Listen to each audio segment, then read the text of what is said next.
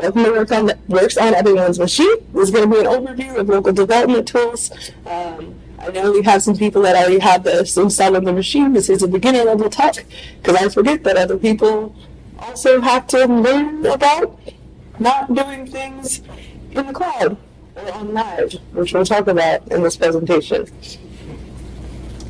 So, my name is Tearyne Almendariz. It is pronounced like Karen with a T, which is why that's my name on GitHub. It is Karen with a T because people are spelling Karen enough, and it's a teaching tool. On Drupal.org, I am 9 Lives Black Cat. I did not know that they would be printing out on my badge. That's my gamer tag. I found out the day I got there. And I am at Tearyne G on Twitter. I live near Dallas, Texas, so y'all will hear a lot of y'all.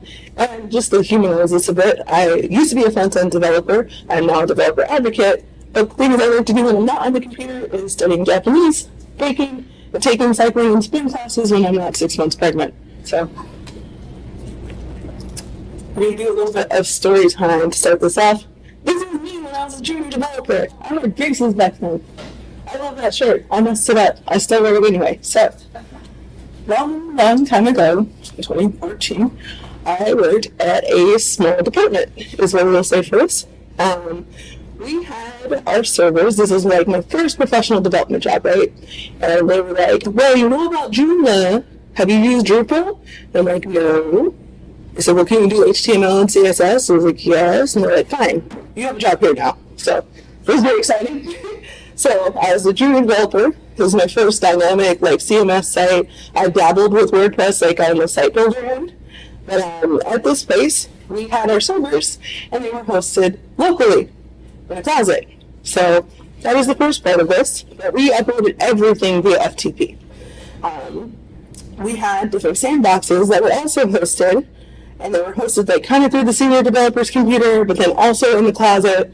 And I had just graduated. I had taught myself web development, and then found out that people were giving me money to make websites for them. So that was very exciting for me. But I knew how to FTP into things, and I knew that I had a sandbox, and then there was a staging server, and then there was the live environment. So I needed to test some things that we were doing for this member dashboard, and so I put them on my sandbox. Now, because I was a junior developer and this was a smaller department, I was also the help desk person. And all of a sudden, my phone starts ringing off the hook. And I answer it, and it's a person saying, hey, my member data looks incorrect. It's saying that I have less years of service than I really do. I was like, okay, well, I'll make this browse and we'll go find out. So this happened maybe 15, 20, 30 more times, and it turns out that what I thought was my sandbox environment was actually the live server. And I hard-coded a bunch of people all to the same testing data. So I had to explain that to my senior developer, and then he went to go and wipe everything, and yeah, I learned a lot about local development and not uploading things to test. The unfortunate part of the situation, however, is that we didn't have any environment indicators, things that would have told me, hey, big red sign, don't do this.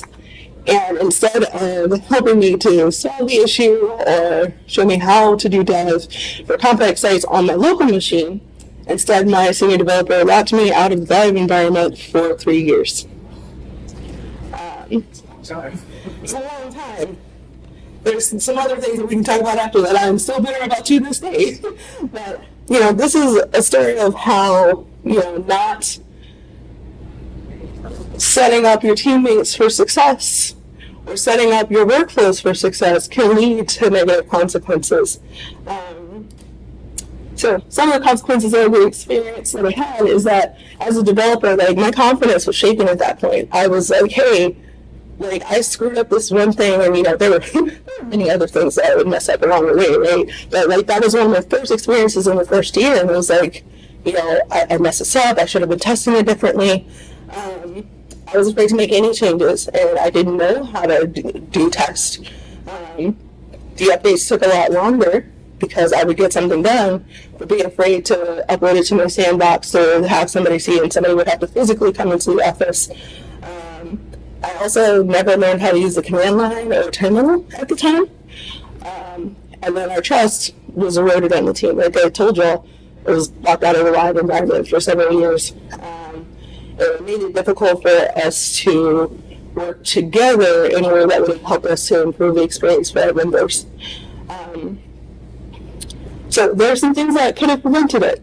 Us using version control would have been great. At this time, the way that we were doing it, I had learned about Git, but I was told that Git was too resource intensive for us to use and to just copy my files onto my local computer. There's a reason why I don't work at that place anymore, if you understand what that means. As having environment variables set up would have been helpful, but for the most part, if we would have had local development environments with protocols for updates and code reviews, that would have helped everybody on the team. We could have had a lot more trust between us. I would have had the confidence to know the things that I'm doing and changing are here on my local machine, and this is what happens when it goes through the testing and staging process.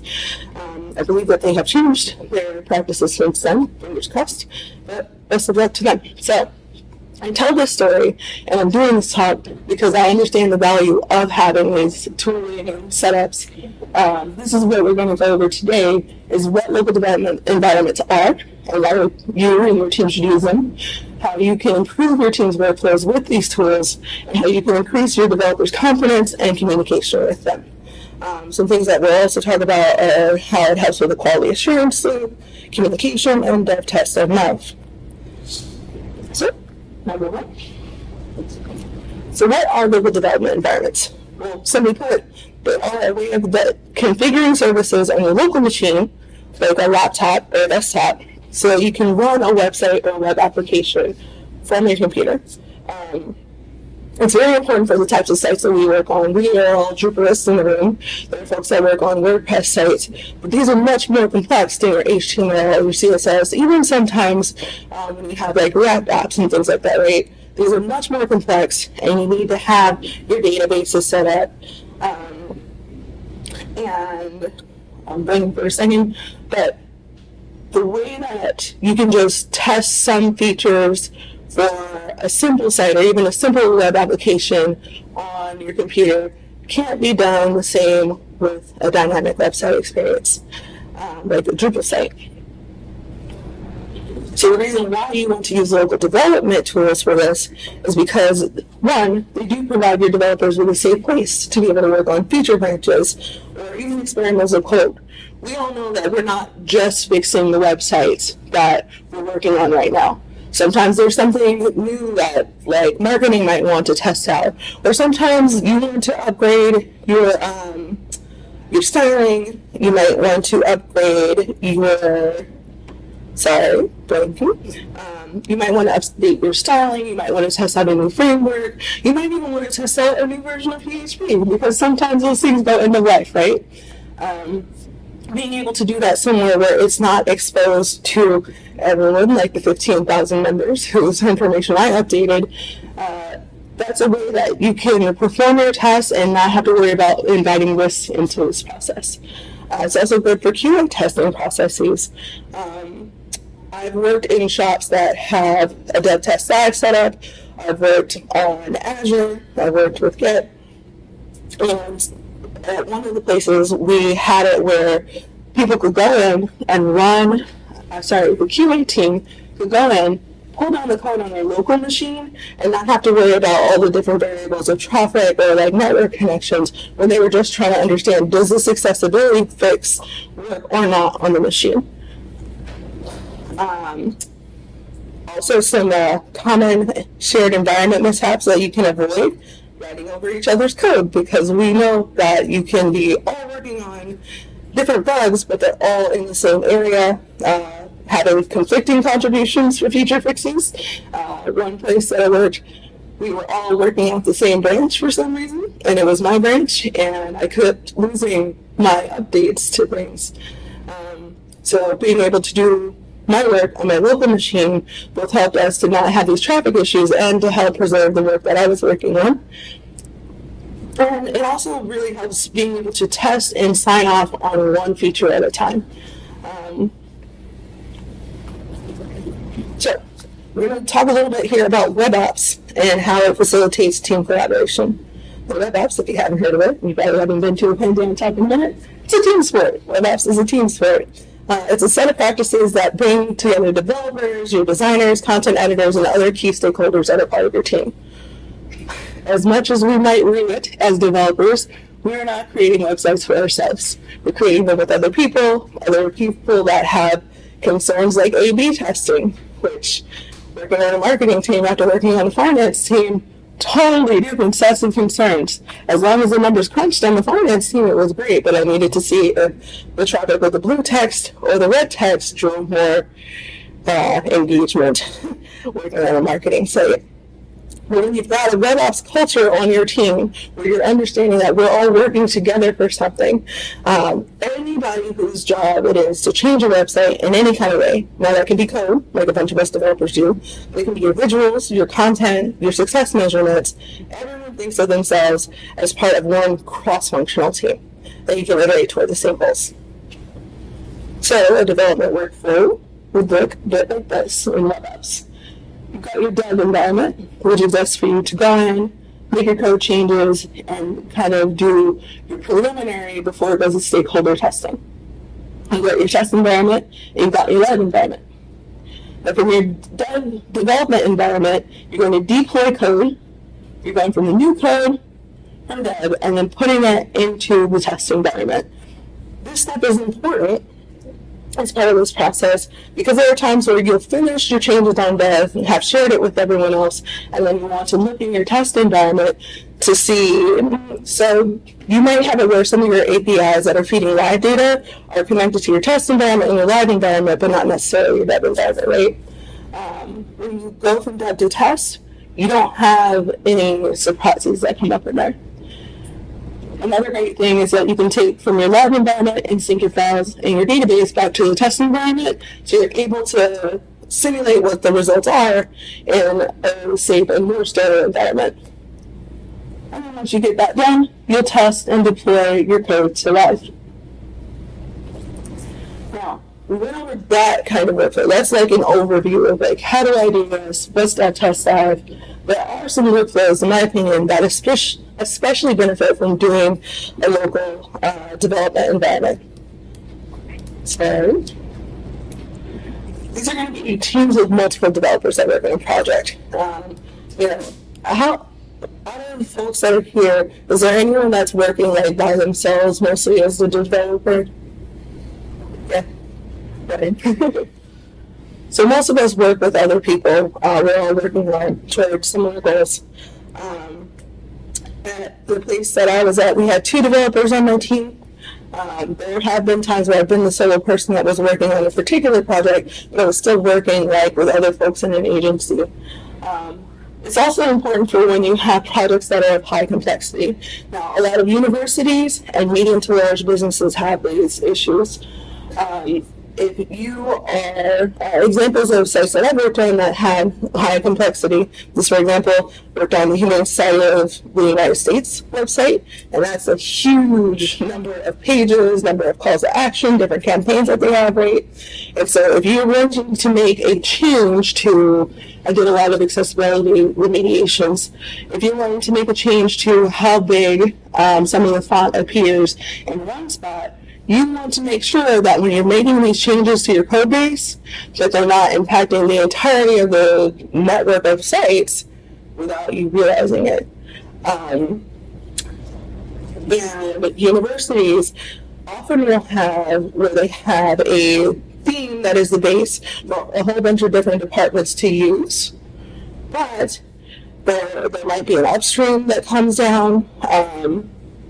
It's not something where you're just going to push the code, even to just the dev environment, especially not to the live environment, and then thousands of sites are negatively impacted. One of the places that I think it's most important for folks to engage in using local development practices is that agencies or partners that are working with contractors and subcontractors. I'll go into this in a little bit. But I think it's especially important for those types of groups to do it, because it will allow your developers to download the copies of the site to their local computer. They can work on any kind of PRs on their local machine and only push their code to a development or multi-development environment when it's needed. I've worked on some projects more. On the second bullet point here, as a contract worker, your agency can control access to the code. Let's say that you are working with someone that's like kind of new to the relationship, and you have a setup where you've got your Git repo, and that gives the person access to the code.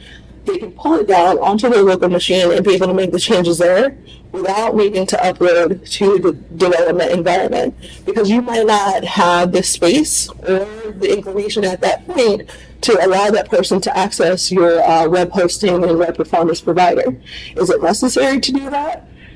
Is it going to introduce risk? Does it cause more workflow problems to do that?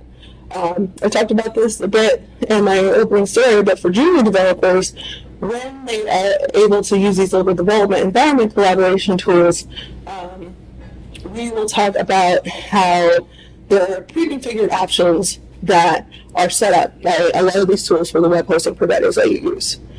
As a junior developer, I was working on developing my skills, getting better at HTML and CSS and understanding how all of this worked together. And then on top of that, I had to understand scripting. I'm a front-end developer. People have asked me if I wanted to be a full-stack developer my entire life. My answer is always no. And especially very early on in somebody's career, having them be concerned with the project setup and the architecture on top of all the newness that they're already exposed to, it is an overwhelming experience. So giving a person the space to be able to learn and grow, and most importantly, make mistakes, because mistakes will happen, is very critical for folks in those roles. And we talked about this a bit with the quality assurance folks, but non-development partners also benefit from these tools. I've seen places where designers are able to pull down new code from environments and be able to test, well, is this design pixel perfect? Is this the way that I thought it was going to work, by using a local development workflow, even if they weren't able, for some reason, to get into a staging environment.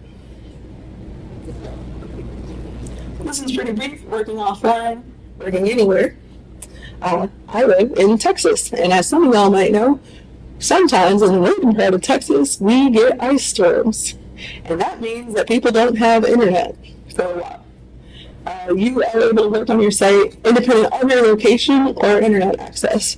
How many of us here work from home? How many of us sometimes like home changes? Yeah, so there was a really cool talk I went to where, I can't remember Alan's last name, sorry Alan if you're listening to this, but it very much inspired me because he talked about how he went camping and it was working. And I was like, well, how do you do it if you don't have an internet connection and you have a local development environment? So able to download the code that we need to use and work on and fix his PRs while he's like eating s'mores. That was like goals for me. So you can also make your changes in a secure environment. We talked about this, but if you're supposed to sterilize your data when it comes down from the database, but if you have some information that you don't need going back up to a server when you're running your tests, having a local development environment lets you have a secure place to be able to test that. We've already talked about testing features with minimal risk. Now that can be for risk for the person that's doing the code. I think I've talked about that horse there. Oh, one thing that I did want to include here as far as the internet and not having an internet connection or even having a slower internet connection. Danny, we were talking about this a little bit when we were starting, that if you are wanting to do a demo or something like that, right, you can do that from your local environment without having to be derailed by the internet or a very slow power charger happening, right? But there are also people who are great developers, but they might live somewhere where they have intermittent access to internet. This could be like, poverty happens and it sucks, but they might not have internet at home because they might have had it at the office, or it might be somebody that lives in a rural area, right? I've had some great talks with people that live out in the country and are still able to do their development work. I just think that is very important for including all types of people, like for diversity, equity, inclusion. There are all kinds of great minds that could be working on websites with us, and local development allows them to do more. Final chunk of this, we're going to talk about leveraging pre-configured scripts. That is part of local development insofar as two examples that we have here, Lando and DDEV. These are the two that recently, this is a footnote, and this is going to be aged out. So Pantheon had a local development tool called multidev, and we actually just announced that it is going into end of life. There won't be any more updates after June 30th of 2023. But these are two tools that have very powerful integrations with our platform, and that a lot of folks in the Drupal community do use. Voxel is in there as well. Some people use it, but not as many people. But I mostly talk about these. So this is an example of a typical local development or web apps workflow. There are a lot of words here. You'll end up downloading whichever local development tool that you like. There are some different requirements for each one. I'll talk about them briefly. But for Pantheon sites, and I'm talking about Pantheon sites because I work at Pantheon, you'll make sure that you have your SSH key and your machine token synced from your Pantheon site. And you also need to make sure that you have at least one backup on your site. Both of the tools depend on having at least one backup because you'll pull that down to be able to enable your local site to mimic your site on the server. You'll pull down a git clone of your site's code from the Pantheon repo, and then pull down your site to your machine with a local development tool. So the benefits here, when you are onboarding a new novice teammate to a project, having these pre-configured scripts already done, having these pre-configured scripts done, the folks at Lando and DDEV are dedicated to making sure that all kinds of all kinds of open source developers can do their work. And so as a result, it's been tested by both the community, the people that are on the team. You don't have to do as I did early on and try to figure out, well, does this work? Is this the line that I need? Your new people on your team don't have to worry about that. And you're also replicating your live server stacks offline in the local machine. That is going to reduce your overhead, your time to project start, because we know that sometimes even just downloading the code and getting it running, that can take a lot of time, and it takes you away from being able to do the work of getting things done and moving on to the next thing. It also sets a base of what to expect, and all the settings that your team is using can be shared amongst everyone. Like, I'll show you in a minute, but you just upload your configurations to your repo, and so when somebody comes on, it's like, hey, go to this repo, download this, read the README, let's go. It's pretty great. Sorry, I'm having flashbacks to the first time I worked on something that just worked because I needed it to work, and it was a great experience. And like we said, many tools have integrations with popular web platforms. So we recommended Lando and DDEV because they're already used by a lot of our developer customers and community members. I've talked about most of these things, but in particular for Pantheon, Lando and DDEV integrate with our Terminus command line tooling, and they allow you to specify your environment setup if you want to try different versions of PHP, especially important if you are helping a client upgrade. I have a friend that I knew her from high school, and I posted that I worked on a Drupal site, and she's like, how do you know what Drupal is? I'm like, how do you know what Drupal is? You work at Atomic. And she told me, well, we're on Drupal 7, like everybody else knows what it is, right? But we're on Drupal 7, and we need to update, and so they've got PHP that's out of sync. They've got the rules module is giving them the rules right now. But being able to pull from the site that they have and do these fixes on my local machine, their site is not experiencing any downtime. And we've got a medical facility that's constantly bringing people in, setting up appointments. It's important for them to still stay up even while their site is being fixed. They're not on Pantheon yet, but yeah. So some requirements for Lando, just going over this in case people want to experiment with it. For macOS, you need to be on version 10.13 or later. It does work on Windows, which is great. You need 10 Pro Plus or the equivalent with Hyper-V enabled. And then for Linux, you can use kernel version 4X or higher. So DDEV, there's a little bit more information here. So it works on 4 ish different types of operating systems, Mac OS, Windows, and Linux. But it also works with Gitpod, which enables cloud development. And this talk is not about cloud development, but I thought that was pretty neat. You just go to Gitpod and like, hey, I want to use DDEV, and it will work. So with Mac OS, there are two different workflows. So you can use it with Docker Desktop, and it does require that you have Mac OS Catalina 10.15 or higher. Or if you're underneath 10.15, you can use Kalima. And I've heard like a lot of people enjoy using Kalima instead of Docker Desktop, sometimes because money. But I believe that Lando is working toward Kalima integration. So that is a development that we're all looking for. You can still use it with Windows. You can use any recent edition of Windows Home or Windows Pro, but you do need to have Docker Desktop for that and have the WSL2 backend. We talked about this. So when you're sharing your setup with your team, if you're on Pantheon, you'll need to make sure that you have your Pantheon YAML without the A file updated so that it meets your team's needs. Also, make sure to update your README. READMEs are important. That's why they're called READMEs. But that can help your teammates perform any kind of necessary updates that they have, their machine tokens, and you'll upload your Pantheon.yaml, YAML, and Lando.yaml or DDEV.yaml files to your team's shared Git repo.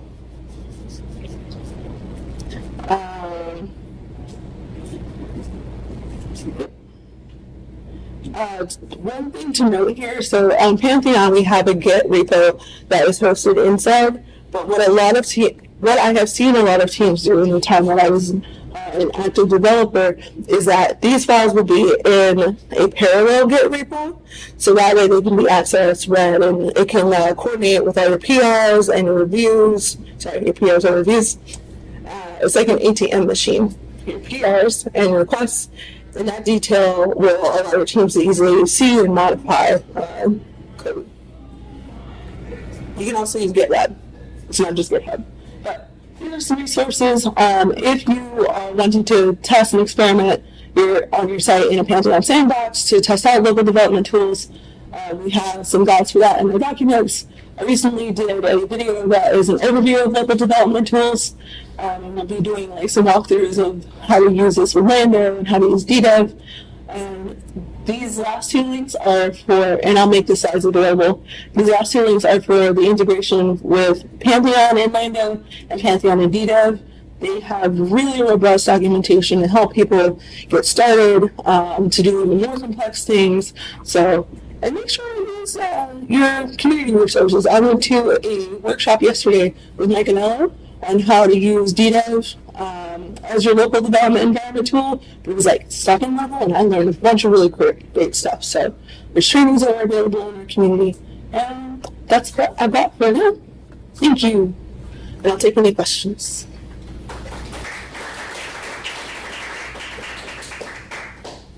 Do you know off the top of your head? So DDEV and Lando both have maintained recipes for we have Pantheon platform. Mm-hmm. Is there more support on one versus the other? Or are they pretty even as far as the premium recipes? I think they're pretty even on part of the premium recipes. Being fair to my friend Paul, who's in the room, they recently made some updates to their integration for platform.sh. So, yes, yep. But I think they all have equal support from Lando and DDEV. So, yeah. Yeah. Which, where? Okay.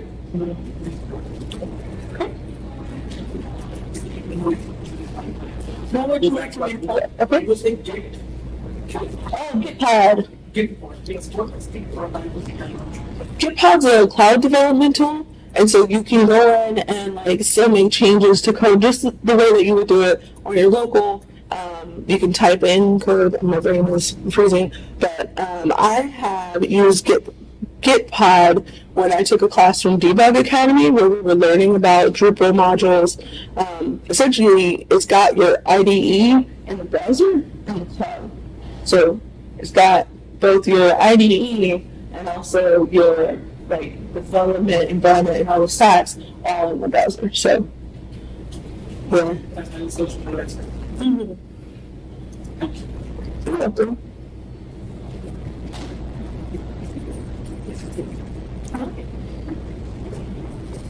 Stop the recording.